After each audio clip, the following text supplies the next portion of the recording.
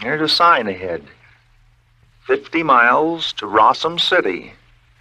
Population 2 million. Robots. Speed limit 200 miles per hour. There's a jet car literally flying down the road. Seems to be going faster than that. Uh-oh, a police plane has spotted it. It's zooming down, broadcasting instructions to stop.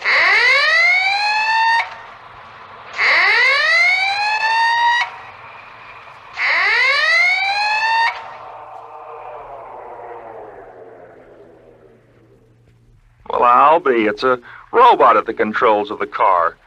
And the police are robots, too.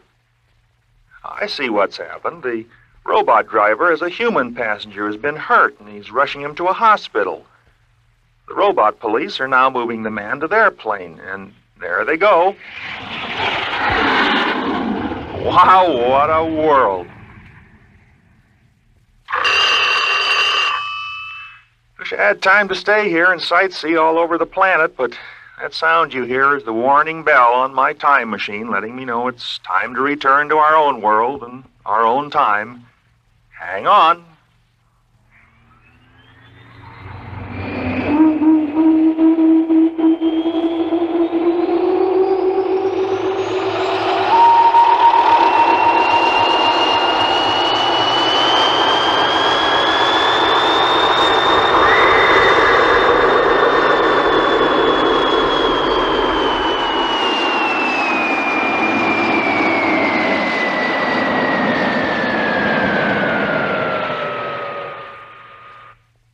Wasn't that something, that glimpse at the robotic world of the future? You know, something occurred to me while watching those automatons function.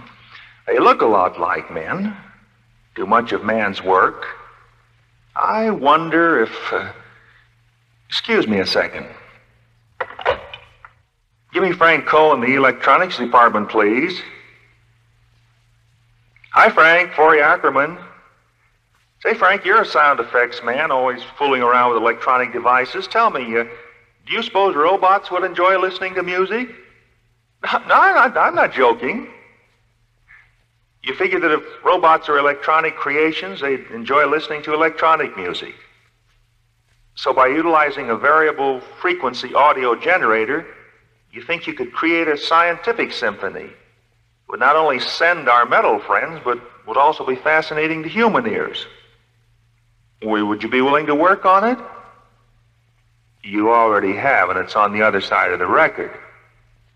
I can't wait to hear it.